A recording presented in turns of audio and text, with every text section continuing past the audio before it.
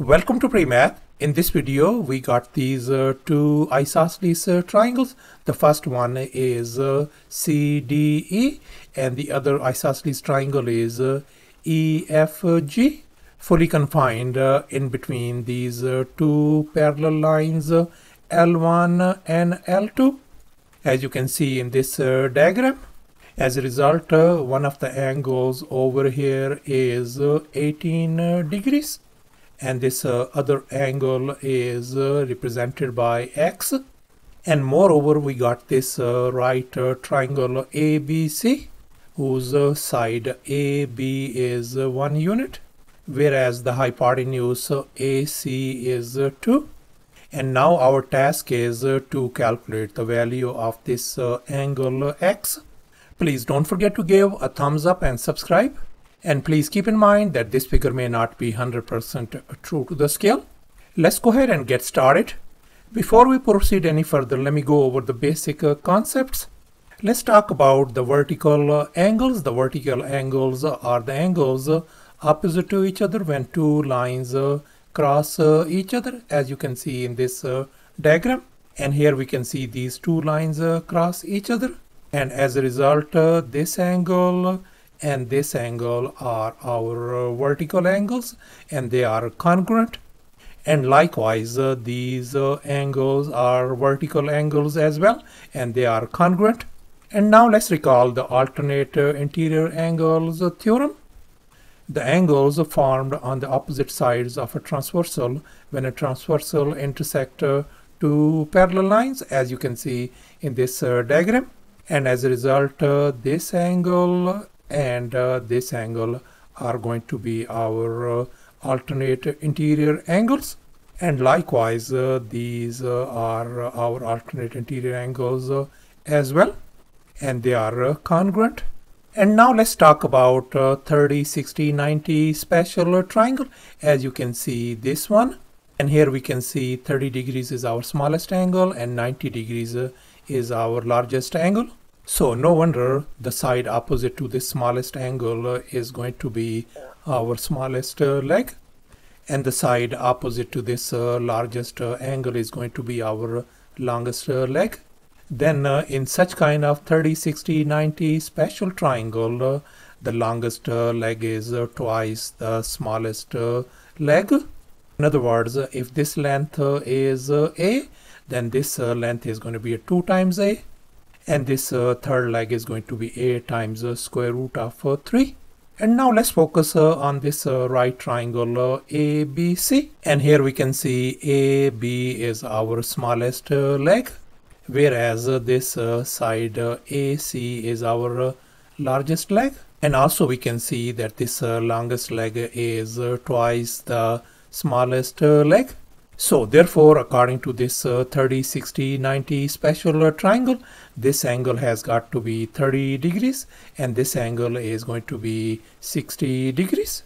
And here's our next step. We are going to draw some auxiliary lines to make our job easier. So therefore, let's focus on these points D and F. And here we have drawn these two parallel lines that pass through these points D and F. Just keep in mind that all these lines are parallel to each other. And now let's make an observation. We can see that this angle, which is 30 degrees, is a vertical angle to this one. And these vertical angles are congruent. So therefore, this angle has got to be 30 degrees as well. And now let's talk about alternate interior angles once again. We can see that this 30 degree angle and this angle are alternate interior angles, and they are going to be congruent. So therefore, this angle has got to be 30 degrees as well. And now let's focus on this angle, which is 18 degrees. And we can see that this angle and this angle, they are alternate interior angles as well. So therefore, this angle is going to be 18 degrees as well. And here's our next step. Let's assume that this angle is our angle alpha. Then this angle has got to be alpha as well, since they are alternate interior angles as well. And now let's focus on this angle CDE.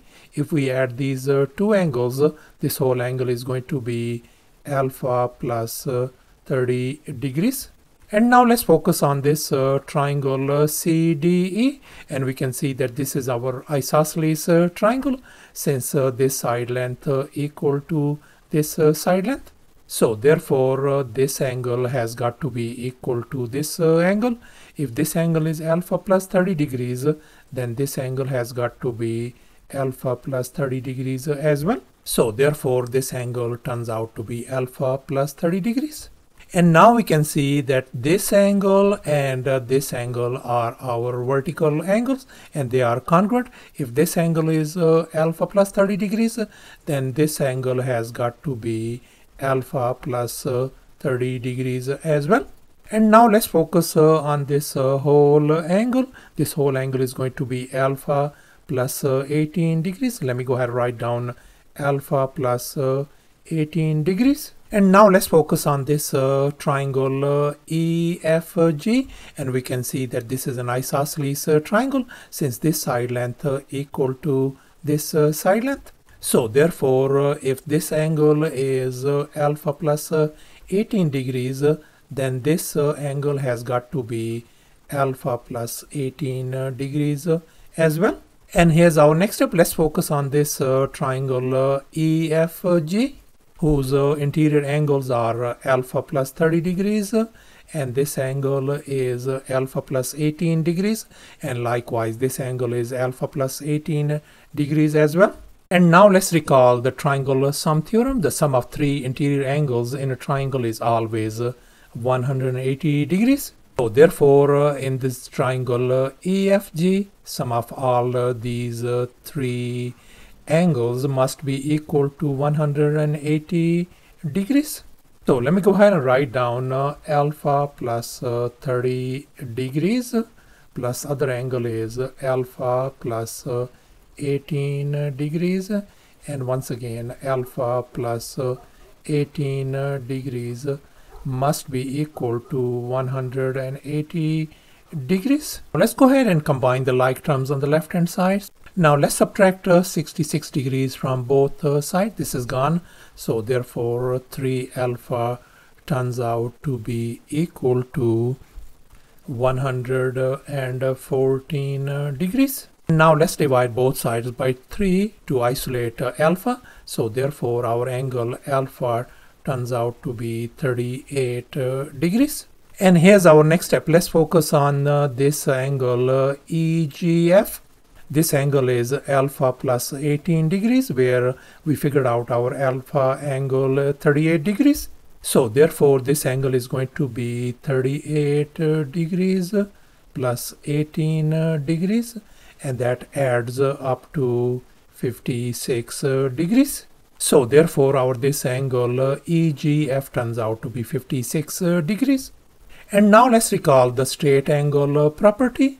This whole angle is going to be 180 degrees, and this whole straight angle is going to be the sum of these three individual angles, 18 degrees, 56 degrees, and this angle X. So therefore let me go ahead and write down our angle X plus 56 degrees plus angle 18 degrees must be equal to 180 degrees. Let's go ahead and combine the like terms on the left hand side. So we got X plus 74 degrees equal to 180 degrees. Let's go ahead and subtract 74 degrees from both sides to isolate X. So therefore our angle X turns out to be 106 degrees. So thus our angle X turns out to be 106 degrees. And that's our final answer. Thanks for watching, and please don't forget to subscribe to my channel for more exciting videos. Bye.